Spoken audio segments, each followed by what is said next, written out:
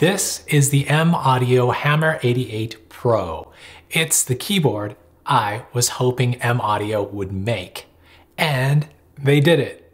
It's a Hammer Action 88 key keyboard and DAW controller that works with so many DAWs including Ableton Live, FL Studio, Logic, Studio One, Reason, Cubase, Bitwig, GarageBand, Pro Tools, Reaper, and MPC Beats. Hit the like button if you heard your DAW. I've already reviewed the 25 key version of the MAudio Oxygen Pro line and I gave it high marks, but this is even more special, and it isn't just the keys. Today, I'm gonna give you a tour of the features, the pros and the cons, and I'll let you know if I think it's right for you. I'll also compare to other 88 key MIDI controllers in this price range to help you make your decision. If you're new around here, I'm Sanjay C. I review keyboards, audio interfaces, plugins, and I have tutorials to help you produce music at home. Consider subscribing if you haven't already and hit the bell icon too. You don't want to miss my Saturday Music Gear news reports where I highlight the latest releases in the music gear world and help you find free plugins and sample packs as well. All right, let's get to the exciting stuff first, the key feel. If you're a pianist, you want keys that feel good. Piano-like. This keyboard feels great. The weight is slightly lighter than other Hammer Action keyboards I've played. I tested it against the Native Instruments S88, Arturia Keylab 88, and keyboards by Korg and Yamaha. This was the lightest, but it's also graded, which means the lower keys are heavier than the higher keys, more like an acoustic piano. When playing, it felt good.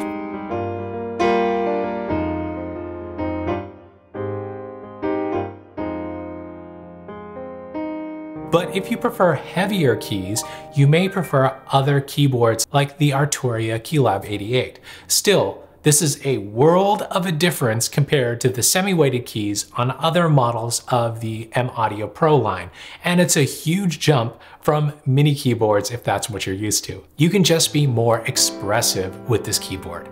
Now, key feel aside, this keyboard has the traditional red felt above the keys, a nice, true piano-like look. In fact, the premium look doesn't stop at the keyboard. This is probably the most premium looking controller keyboard out there right now. Let's talk about the build quality. The build quality is very high. This looks and feels more like a digital piano. But remember, this is a controller.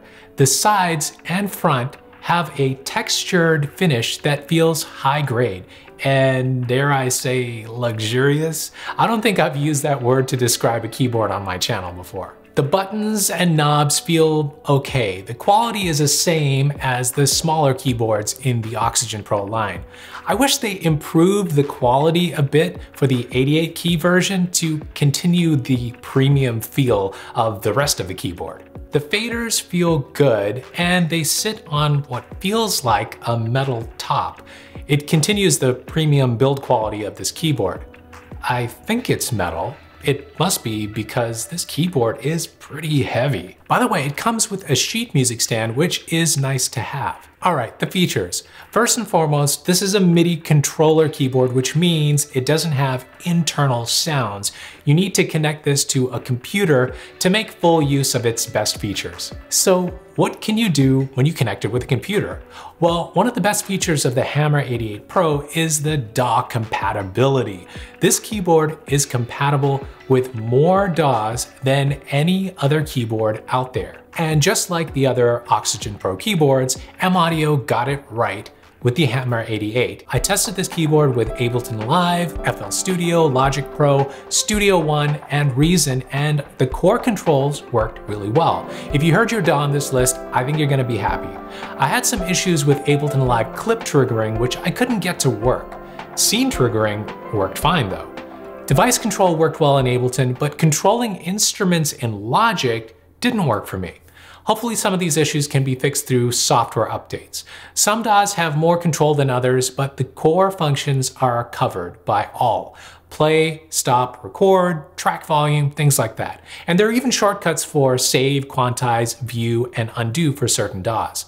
Some DAWs will also give you control of pan and sends with the knobs. It's very rare that a keyboard covers so many DAWs, and from my tests, this works pretty well.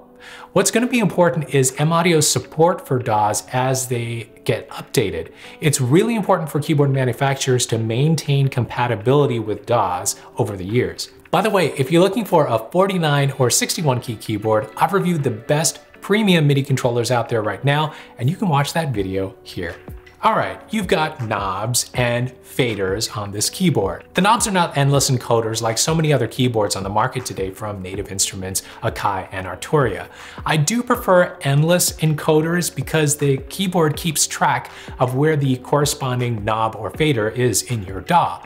But the Hammer 88 actually worked pretty well, picking up where my DAW's position left off. It's always nice to have faders on a keyboard so you can control multiple tracks at the same time. MAudio also allows you to control the included virtual instruments with the knobs, which is very innovative, but the execution of this feature wasn't optimal. To control Expand 2, for example, you have to press the DAW preset button and do multiple other presses just to get the keyboard ready to control the instrument. It's a lot to go through for virtual instrument control, and I think some other keyboards handle this better. The screen on the Hammer 88 Pro is useful, but it's pretty small, kind of like the Arturia 88. For the price, I expect a larger screen to navigate all the features, but you just get the most vital info. You can navigate features, check out your ARP, scale, and chord settings, and do a little bit more. You're not going to be looking at this screen a lot, but it definitely gives you some good information on some more advanced functions. For around $250 more though, on the Native Instruments S88, you get large color screens, which also give you excellent feedback from your DAW, your tracks, and your instrument selection. But of course, the Native Instrument S88 doesn't include drum pads or faders. Now, the screen on the MAudio is actually useful when you start using performance features. Pressing Shift and Chord or Scale or ARP lets you access more options for those functions. Let's actually take a quick look at the Scale, ARP, and Chord features next. Hey, if you're writing songs and producing music at home, you should share them with the world. It's super easy to get your music out there using DistroKid, the sponsor of today's video. DistroKid lets you upload your music to Spotify, Apple Music, YouTube Music, Pandora, Amazon, pretty much everywhere, and you can upload unlimited albums and songs for $19.99 a year. Best of all, they make it really easy. Just upload your track and some artwork, and they do the rest.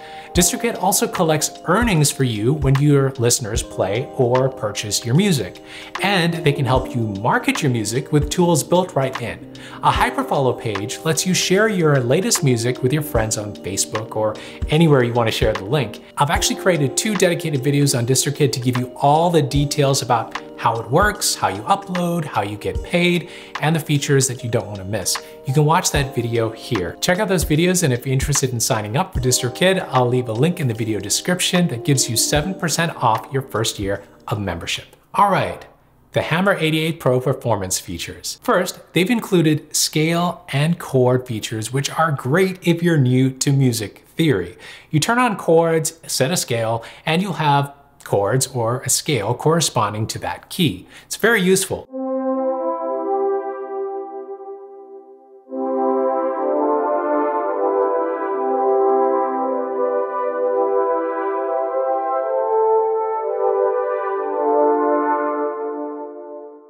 Set a scale and the MAudio duplicates the correct notes.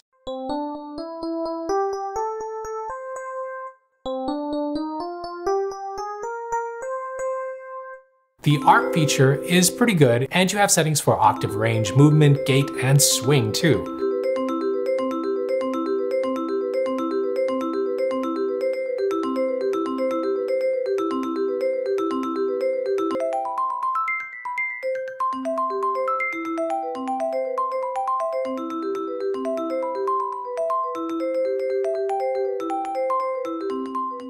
The Oxygen Pro keyboard also features a note repeat button, which is super fun to use for drums. The ARP features are really nice when you connect this to a synth.